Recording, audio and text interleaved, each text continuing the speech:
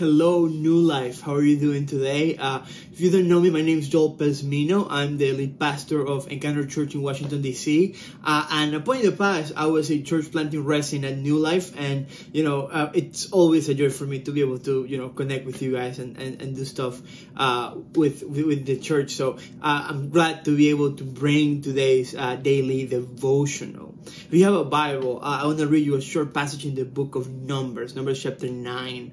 And I'm reading on verse 15. This is what it says. It says, on the day that the tabernacle, the tent of the covenant law, was set up, the cloud covered it. From evening till morning, the cloud above the tabernacle looked like fire. That is how it continued to be. The cloud covered it, and at night it looked like fire. Whenever the cloud lifted from above the tent, the Israelites set out. Wherever the cloud settled, the Israelites encamped. At the Lord's command, the Israelites set out, and at his command, they encamped. As long as the cloud stayed over the tabernacle, they remained in camp. When the cloud remained over the tabernacle a long time, the Israelites obeyed the Lord's order and did not set out. Sometimes the cloud was over the tabernacle only a few days. At the Lord's command, they would encamp, but then at his command, they would set out. Sometimes the cloud stayed only from evening till morning, and when it lifted in the morning, they set out. Whether by day or by night, whenever the cloud lifted, they set out. Whether the cloud stayed over the tabernacle for 2 days or a month or a year, the Israelites would remain in camp and not set out. But when it lifted, they would set out. At the Lord's command, they encamped, and at the Lord's command, they set out. They obeyed the Lord's order in accordance with his command through Moses. What does this passage have to say to us today? We're entering into a new year. And if you're anything like me, like the beginning of the year is when we set goals and we have objectives of things that we want to reach in this new year. We make resolutions, we have plans. Like it's a time of excitement and preparation. Maybe 2020, like the beginning of 2020 was like that for you. You had like these plans, things that you wanted to do. And then 2020 happened, right? And for so many of us, so many of those plans that we had goals, we had dreams, we had things we were really excited about seeing. Like last year, I graduated from seminary, and my commencement ceremony was going to be in Los Angeles. I had never been there. We had bought tickets. We were so excited about taking that trip, and it never happened. And there's things that happen like that in your life that you were looking forward that just didn't come to pass. And, one of the things that happened in the year is that we were made aware of how very little control we have about our external circumstances. That there's, for as much as we want to plan and set goals and things, there are things that are outside of our control that we can't change. And 2020 exposed that. And if we're honest, just however long has been of this year has continued to expose that. And that can be paralyzing. If you're a planner, if you're a person that has goals, you're like, well, how can I know what to plan? Is it even worth trying to do something if this year is just going to continue taking and taking and taking, and you never know what to do? Some of you might be like, hey, I'm going to double down, and I might not be able to control what's outside of me, but I'm going to control myself, and I'm going to set more goals, and I'm going to just, be more disciplined and try to do white knuckle it and try to make my success happen this year.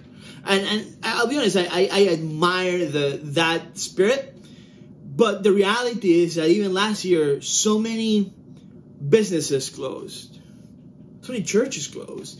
So many people try with all their might and did everything in their power. And at the end of the day, it still wasn't enough. So as we begin this new year, how should we look at this new year when we're aware of how little control we have of things? And this passage that we just read, I think gives us a window into how, as a people of God, we can approach situations where we don't have control. Because that's what happened to the people of Israel. They're in the desert, and if you read the story, they're in the desert for 40 years. And I always wonder how they planned out those 40 years. How did they know when they would stay in one place and move to other place? And what you learn in the story is that they didn't. That it was the presence of God represented by this cloud. If you read the whole story, when the people of Israel leave Egypt, the presence of God goes in front of them as a pillar of cloud during the day and then as a pillar of fire at night that kind of like guided their journey. And it's that same pillar of cloud that now when they said at the tabernacle is basically like a portable temple. It was this tent that was to be kind of like the temple of God, the place where God would meet with the people of Israel. And the presence of God hovers above the tabernacle in the form of this cloud. And when we learn this passage is that the people of Israel had very little control about their movements. They didn't know if they were going to camp for a few hours, if they were going to camp for a day, if they were going to camp for a month, if they were going to camp for a year. Can you imagine for somebody who's type A that wants to have everything scheduled, that wants to know, by this time of day we're going to do this, that people that, have goals and make projections and charts, how unnerving and frustrating it has to be to not even know for how long you're going to be camping out. And yet I would argue that perhaps this year, more than any other time, has shown us that we don't know for how long the shutdowns are going to last. We don't know when there is going to be a vaccine. We go out and some of us might have the anxiety of like, what if I caught COVID? When we see unrest on the news, and that also causes anxiety. There's all these things that are happening. We don't know how long they're going to last. And our natural reaction is to give in to anxiety and to fear, or to give in to anger and frustration. And in this passage, neither of those things happen. What happens is that the people of Israel surrender that need for control over their external circumstances, but they just don't surrender them to nothingness. They just don't give up. They trust in God. They surrender control of their lives to God. And they say, we are going to live according to the guidance of God. And right now the guidance of God is in this cloud over the tabernacle. And for however long it's there, that's where we're going to stay. And we like to say that, don't we? We like to say that we want to give God control of our lives. And we're happy to do that when we think that means that God is going to lead us to a more successful situation, to a better position, to protect us from harm. And I believe God wants to protect us from harm. I believe that God has good plans for us. But at the same time, it's much more difficult to surrender control of our lives to God when we don't know what's going to happen next. But that's what it means to surrender control, to trust. And the people of Israel for 40 years live around the tabernacle, following this cloud, letting God guide their movements. And in a way, I wonder if that's an invitation for us on how we can live this year. You see, the tabernacle, if you kind of like read a little bit how the camp of Israel was organized, the tabernacle sat at the center of the camp. And then all of the different tribes of Israel would camp to like the different sides of the tabernacle. We set up tent. So like whenever they would like look towards the tabernacle, everybody would be able to see the presence of God that was hovering over the tabernacle. The people of Israel organized their lives physically around the presence of God. You know what their effort in their life was? What the thing that they dedicated their time, the thing that they had control, what they were looking at. They could be looking towards the outside of the desert of their camp where there were enemies and there was, sometimes adverse weather, sometimes beasts and animals that attack them, all those things. Or they could look to the tabernacle, to the presence of God.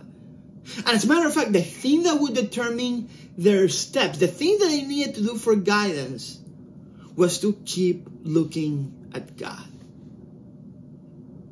And friends, this year that's still so full of unknowns, that maybe you are experiencing anxiety or fear, you don't know what's going to come, and that sometimes maybe keeps you up at night, and you can see the stress seeping in your relationships, and you're in a bad mood all the time, you're worried all the time.